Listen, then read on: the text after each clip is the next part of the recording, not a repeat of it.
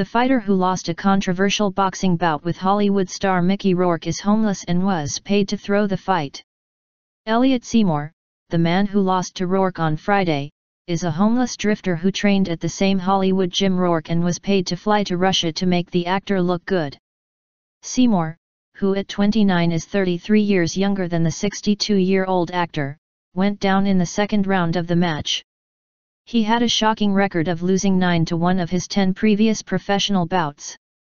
In an interview, a source close to Seymour's family said, "It was clearly a fixed fight. The whole bouncing off the ropes, hands down, punches were not landing and they were intentionally hitting each other's gloves. There are people at Wildcard Gym who know that Elliot's in a really terrible situation and pretty much living on the streets. These are Mickey Rourke's people who Elliot's been around and known for some time. I'd be surprised if they didn't know something about his situation, but they have decided to put him in the ring against Mickey Rourke." The family source, who asked not to be named, spoke out because they are worried Seymour has mental health issues and has been exploited by the fight's organizers.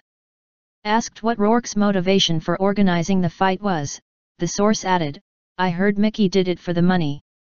The organizers of the match have said the boxers were receiving large amounts of money in fees but declined to give details, the BBC reported.